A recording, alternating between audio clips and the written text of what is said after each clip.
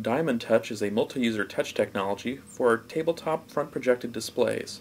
It enables several different people to use the same touch surface simultaneously without interfering with each other or being affected by foreign objects.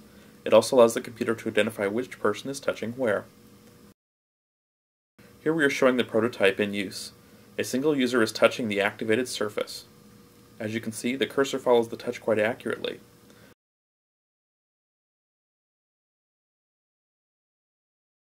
In this example, a single user is using 2 fingers to define a bounding box. This operation is not possible with most touch technologies. Now we add an additional user. Here you can see that both users are simultaneously active and do not interfere with each other. In fact, each user can independently create bounding boxes, and these bounding boxes can even overlap.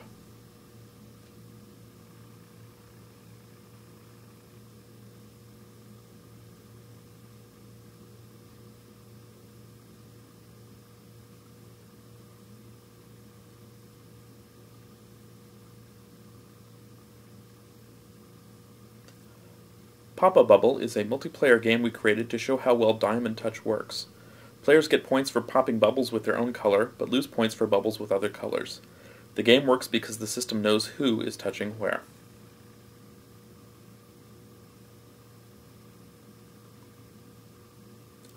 We designed the table to be unaffected by objects placed on it. Here, a user places a conductive can of Coke on the table, and operation is unaffected.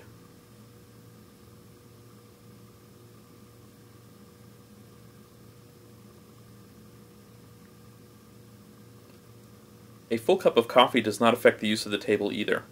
Users can place everyday objects on a DiamondTouch table and still perform their tasks.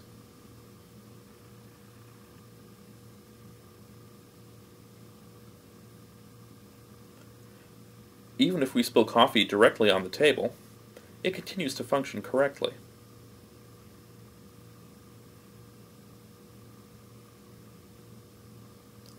For an extreme test of durability, we poured a flammable liquid on the table and set it on fire. Even while the table is burning, it continues to function correctly and there is no damage.